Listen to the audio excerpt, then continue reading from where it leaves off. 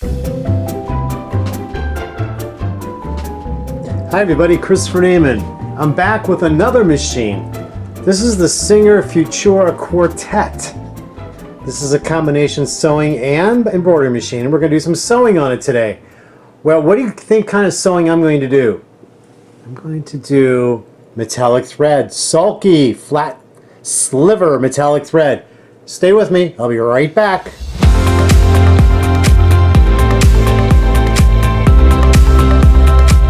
Okay, welcome back everybody. So we're going to use the Sulky SLiver thread, and I'm going to use a top stitch size 14 needle. I have the adapter called the Wonder Thread Guide, which is on here. Let me put the book behind you so you can see. Okay, which is attached to the top thread spool pin. It feeds the thread up, you see, because metallic thread has to be fed from the side. And on this machine, I found the best way to feed it is to use this device. Now, there are other metallic thread attachments you can buy out there, but this is the Wonder Thread Guide that I have. It is still available. You'll have to do some research for it online. I like it because of the way it feeds and it has better control. There are some other attachments you can get that attach to your bobbin winder, and other attachments that are standalone on this that you put behind the machine. So let's just work with this. Now, this machine has a manual tension. So I have the tension turned down to 2, okay? I have my top stitch needle in size 14 as I showed you. I've got a satin stitch foot on, and for the bobbin I just have regular construction thread in here. Now, I'm going to do a satin stitch on here. So I already selected the satin stitch. There it is, right there, okay? And this machine does not have a knee lifter, nor does it have a thread cutter. So you got to do all that manually. All right, so here we go. Oh, and I've got the speed all the way up. Now, I do want to point out, in my previous video, I showed you all how to fix that rattling noise in the bobbin area. And what I wanted to emphasize to you is that when you take this plate off and you take the bobbin case out, take a Q-tip and clean inside all the way around, and then get your, you can use Singer machine oil, or you can use this Zoom spout oil. I get this from Walmart, and Joann's carries this also. And you want to oil the whole bobbin, what they call the shuttle, in there. Then you put your bobbin case back in, and watch my previous video on how to adjust your throat plate here to make sure that it's in properly, because the throat plate on these Singers holds down the bobbin case, and it has to be on just right to prevent that sound. So here we go, full speed metallic thread. Like I said, the metallic thread is the Sulky SLiver, and what I have in there is like the sliver, but they call it Holoshimmer because you can see all the, it's got like Christmas tree lights in it. Isn't that cool? I love using metallic threads, and I've done many videos on them. So just go to my YouTube channel and you can watch all those metallic threads from the past. Okay, so here we go. And remember, this is full speed. And here's how that's working there. You see that?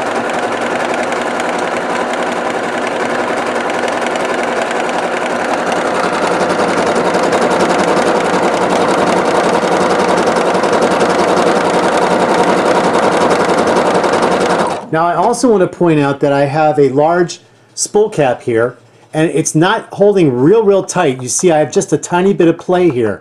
You want that to be able to move freely. The reason why I have the large spool cap on here is just in case any of this thread were to get loose, it won't tangle around the side of the spool. Well, that's some of the biggest problems when people use these threads, is the thread can get tangled on the side. With any thread that you use horizontally like this, you should always put a spool cap on, and use this. If the thread, like construction thread, is coming out from the side like this, you should use the appropriate size spool cap. Say this was regular embroidery thread or regular construction thread, you want to use the small spool cap on there. Okay? I know I've seen a lot of professionals, or so-called professionals, educators, so-called educators, quote unquote, that say you don't need spool caps, but you do. You absolutely have to.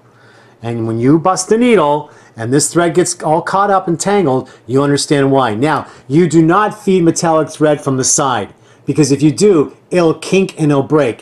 It has to stay flat as it's fed from the side. Now, if you feed it vertically, some of my machines, it could be fed vertically, okay? So it comes out from the side. In other words, on some machines, it can be fed that way and come out from the side like that. It has to stay flat. Do you understand? That's why so many people had issues in the past.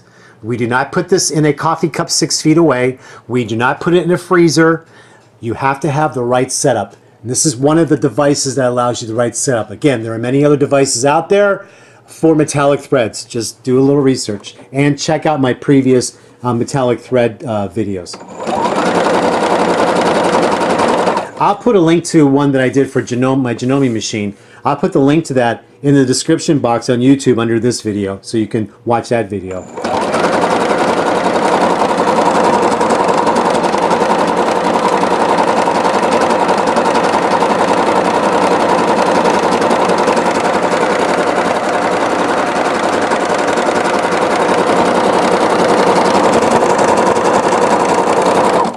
All right, let's check that out. Let me just lower the foot, or the needle that is, I'm sorry. Okay, let's turn this, and oh, look how pretty. Look how pretty that is. Now I'm using duck cloth to do this test on, and here's the back. Back looks just as pretty. One of the important things with metallic thread is you can't stretch it, and you can't have too much tension. If you do, it'll break.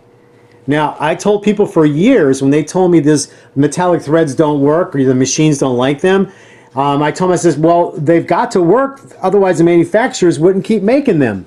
I think it's just operator error not knowing the right setup. And you don't put it in a freezer, and you don't put it 6 feet away in a coffee cup. That doesn't make sense. That doesn't make physics sense. It doesn't make chemical sense. It doesn't make engineering sense.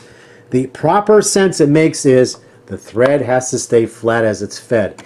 And you use a size 14 or 16 top stitch needle because the eye of the needle is much wider to accommodate that. Can you see how wide the eye of that needle is? That will accommodate that thread. And I've had success using these metallic threads on every brand sewing machine that I've used. And people who have told me these singers that don't work on these singers, look what I've done the last couple days in the videos, showing everybody. I only own these machines a couple days. Many people have owned these machines forever, and I've already fixed this little bobbin issue problem. And even the dealers didn't even know that. Some of the dealers didn't even know that I talked to. So I'm not saying I'm the greatest, because I don't fix engines. You know, I don't know a damn thing about fixing engines, but I know what makes sense. And what makes sense is setting it up properly, right? Common sense when you know how to sew.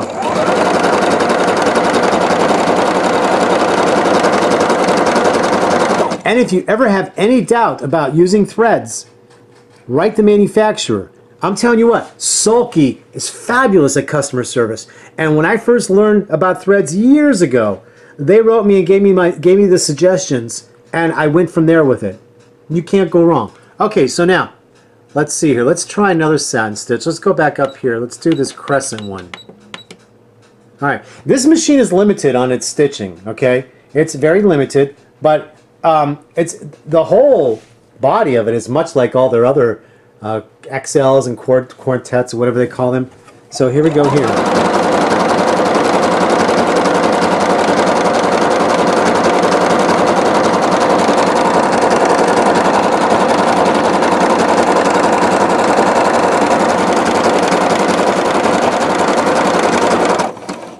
All right, let's check that out. Oh, it's beautiful. Isn't that beautiful? All right, so let's try another stitch. Let's try something. Oh, let's try this star stitch. You know what this star stitch is? If you use a wing needle with this star stitch, it's heirloom. It's an heirloom stitch. So let's see what it looks like with a metallic thread. That's this. If you got the star stitch, what's cool if you use a wing needle on cotton batiste, it puts the holes, makes holes, so you have an heirloom. You have that heirloom looking stitch.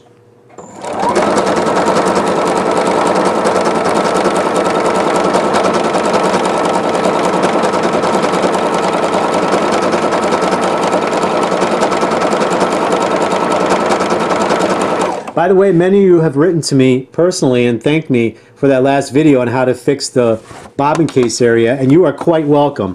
You are very quite welcome. This is why I love sewing and teaching. This is why I wrote books, to help people be creative.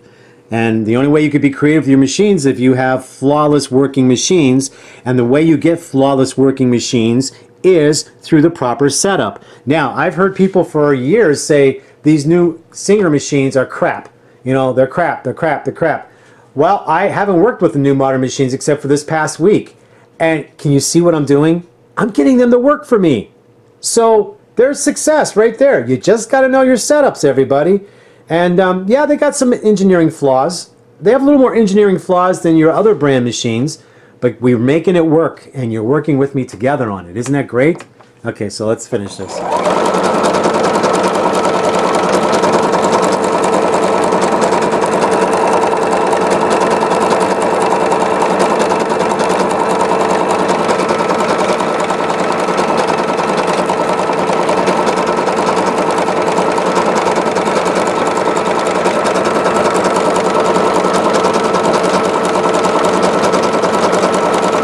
Alright, let's see what this looks like.